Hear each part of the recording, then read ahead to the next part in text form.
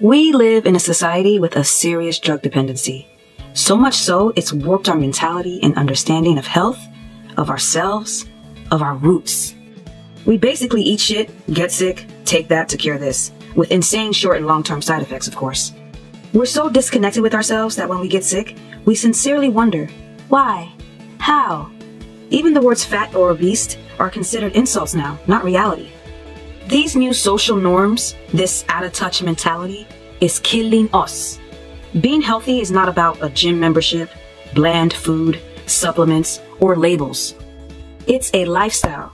It's a mentality. It's a habit of balance. Every part of you interacts with your environment. Your mouth isn't the only thing that eats. Your skin eats, your hair eats, your eyes, nose, and ears eat. You are a whole person, and the only way to truly reconnect with yourself and achieve good health is to start with self-love through self-study. I was born and raised in America, but I'm 100% Nigerian. So I grew up eating traditional foods like egusi, edikaikong, stew, okra, bitter leaf, pepper soup. For the Nigerians watching, you know the drill. On top of that, my mom was the type that would rather source her ingredients from farmers markets and actual farms, and she never made her food oily.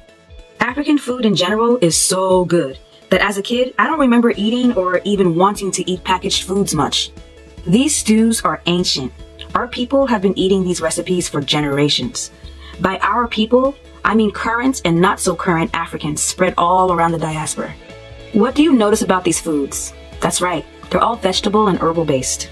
No matter what part of the diaspora you're from, if your ancestors are West African, your DNA requires you to eat a lot of herbs and vegetables for optimal health. Foods with the most electricity. So the first thing you can do to boost your immune system now and for the long haul is to reconnect with your ancestral culture through food. The great news is that Africans and Africa are so tribally diverse. There's so many different types of African food, it's mind-blowing. There are even other countries or tribes that are not on the African continent that held on to their African roots through cuisine.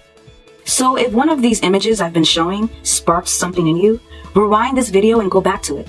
I included the country's name and the name of the dish in every image.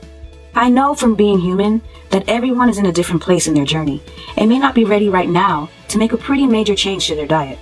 So the next two things you can do to boost your immune system are simple, cheap, and very, very, very efficient. So you can do them now. Keep in mind that you are what you eat, literally. So you're gonna always sooner than later have to change your diet. But if you can do these next two simple things now and stick to them, it'll be a huge game changer. A quick thing you can do right now to help boost your immune system and positively impact your health is to get rid of your microwave and replace it with a regular non-radiation toaster oven. Microwaves heat up food so fast because they use electromagnetic waves to penetrate the tiny, tiny molecules in food and heat them up from the inside out.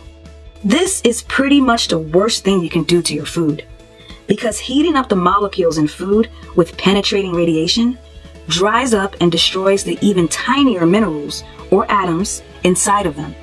Minerals are so needed for your body, your brain, your bones, your heart, and your hormones to function properly. In my opinion, good mineral intake is what makes you naturally aesthetically beautiful and young looking. Each atom or mineral has an electrical charge currents called electrons. So minerals literally put electricity, puts life into your body. So apart from patching up and preserving everything in and out your body, they give you internal balance and rhythm through pure electricity. It's a beautiful thing.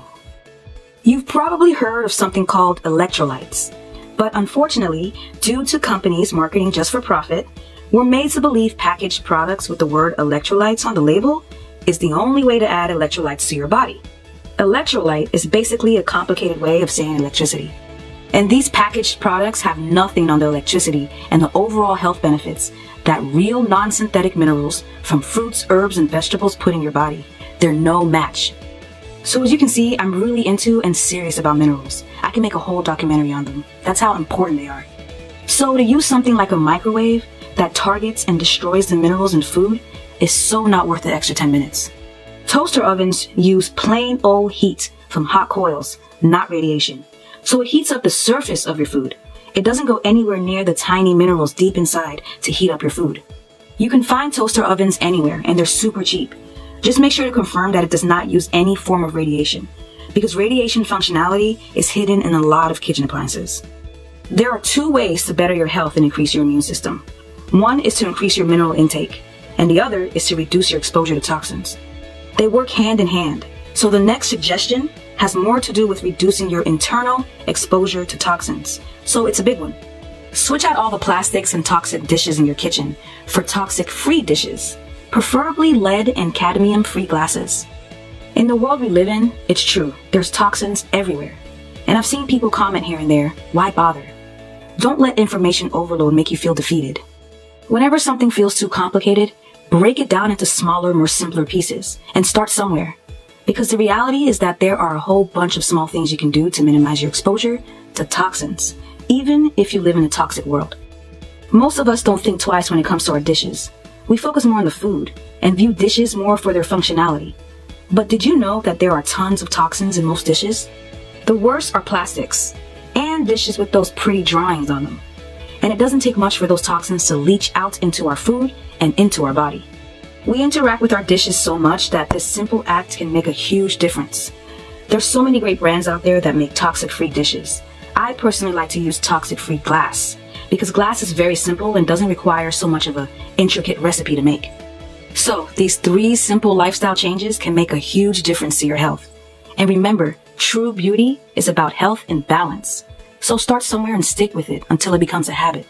Considering the times we're in the next video, I'm going to show you a simple nighttime and morning habit I've been doing for years. And no joke, it's literally changed my life. I really hope this video was helpful. As always, thanks for watching. See you in the next video.